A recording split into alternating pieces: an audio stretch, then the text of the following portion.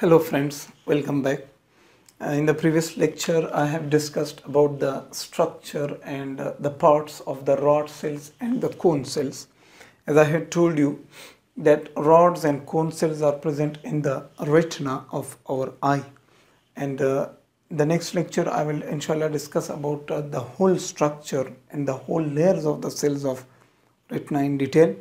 Now here I have a table in which I have shown some differences between rods and cone cells. So one thing more which I want to tell you, that if you haven't watched this lecture, I will give the link of that video in the description. First, you just watch the lecture regarding the structure and parts of the rods and cones. Then come here and watch this lecture to have a clear concept of the differences between rods and cone cells, right? So let us discuss here these differences between rods and cones. First difference between the rod cells and the cone cells is that the difference in the number of the rods and cones. Listen carefully. In our eye, right? In our eye we have 6 million cone cells, but there are 12 million rod cells in our eye, right? So you can see the difference between rods and cones. I'm talking about one eye. So in both eyes we will have 12 million cone cells and 24 million rod cells, right? Then the difference in between the length of the rods and cones here is the length of the cone cells is from 35 to 40 micrometer, which is very small, and the length of the rod cells is you can see 40 to 60 micrometer. As I have them here, and I will show you that I have taken the example here. You can see the rod cells are a little larger than the cone cells. You can see the difference here. Look, rod cells I have shown a little larger. So and the length of the rod cells are a little larger than the cone cells.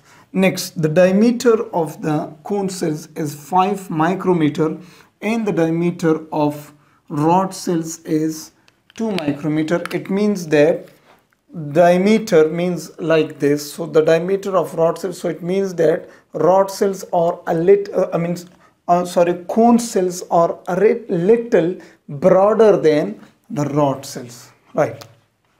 Then there is the difference between in the shape. The shape of cone cells is flask shape and the shape of rod cells is cylindrical shape. It means that rod cells are like this. They are cylindrical in shape, but in case of cone cells we have flask shape. It means like this, right? So this is the shape of the cone cell. The next difference between the rods and cones is that the difference in the outer segment. Look carefully. The outer segment of cone cells is small. Here you can say outer segment is long, but here the outer segment is conical in shape, but the outer segment of rod cells is slender in shape, right? This was the next difference. The next difference is in the sensitivity. It means that who is more sensitive to light.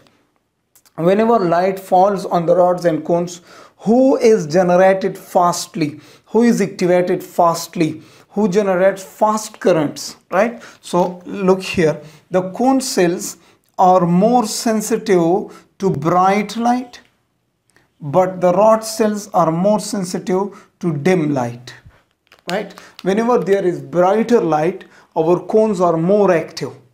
But whenever there is dark light, there is dim light, our cone cells are less active, but rod cells are more active, right? Then there is the difference between the threshold. What is meant by threshold?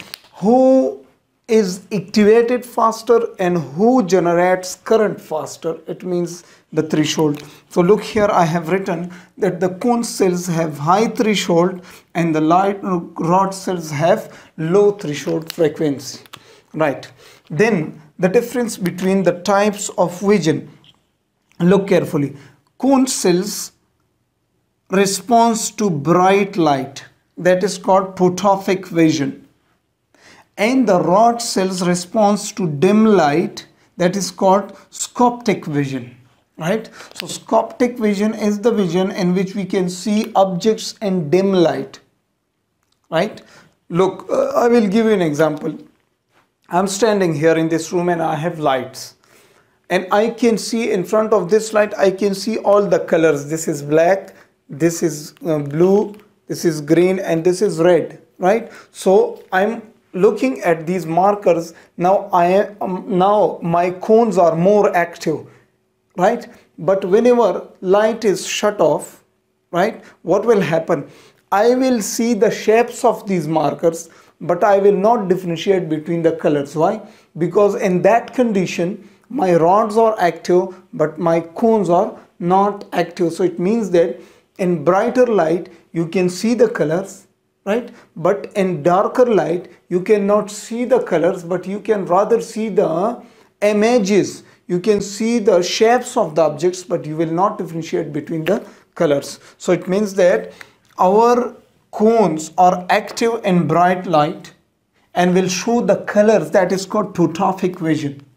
And our rods are active in dim light, and that is called Scoptic Vision, right?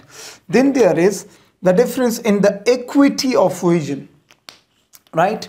Who is responsible for acuity of the vision? Acuity of the vision means that you are looking at an object and you can see it clearly, right? Whenever you can see an object clearly, that is called the acuity of vision. So rods are responsible for acuity of the vision, and cones are not responsible for the acuity of vision. Cones will just differentiate between, or I will say that cones are just active whenever there is dim light. It will just show you the objects dimly, right? Then the difference in the color of the vision, right? Who is responsible to show you the difference in the colors? Cones are responsible. As I told you, cones will show you the colors, but rods are not responsible to show you the colors, right? Then the difference in the pigments. Look carefully. The pigments which are present in the cone cells are iodopsin, or we just call them Photoreceptors, or we call them synopsin, right? But here the pigment which is present inside the rod cells, that is rhodopsin, right? So we say there is one type of pigment present in the rod cells, that is rhodopsin. But in case of cones, there are three types of pigments present. And here I have shown the 12th difference, that is the types of pigments. Here in cone cells there are three types of pigments, and in case of rod cells there is one type of pigment. So these are the 12 differences between rods and cones, and I hope you like the lecture. And now in the onward lecture, I will discuss the layers of the cells which are present in the retina, and then we will discuss the types of the cells which are present in the retina. So see you guys in the next lecture. Till then, Allah Hafiz.